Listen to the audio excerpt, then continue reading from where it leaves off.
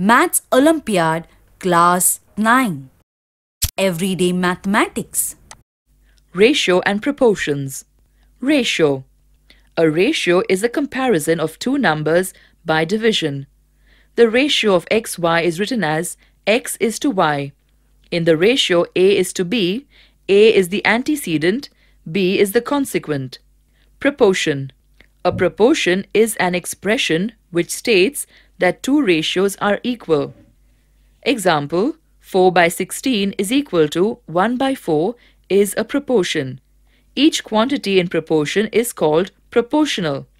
The first and the last terms are called the extremes, whereas the second and third terms is called means. When four quantities are in proportion, then product of means is equal to product of extremes.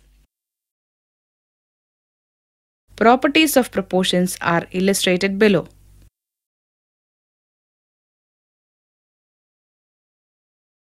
Continued proportion. Three quantities A, B and C are said to be continued proportion if ratio between the first and the second is equal to the ratio between the second and the third. That is, A is to B is equal to B is to C.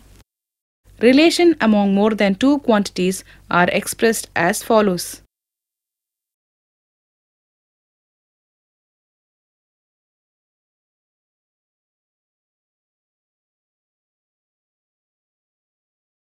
Percentage. Percent. The word percent means per hundred. Thus, 12% means 12 parts out of 100 parts. Some important points to remember are given below.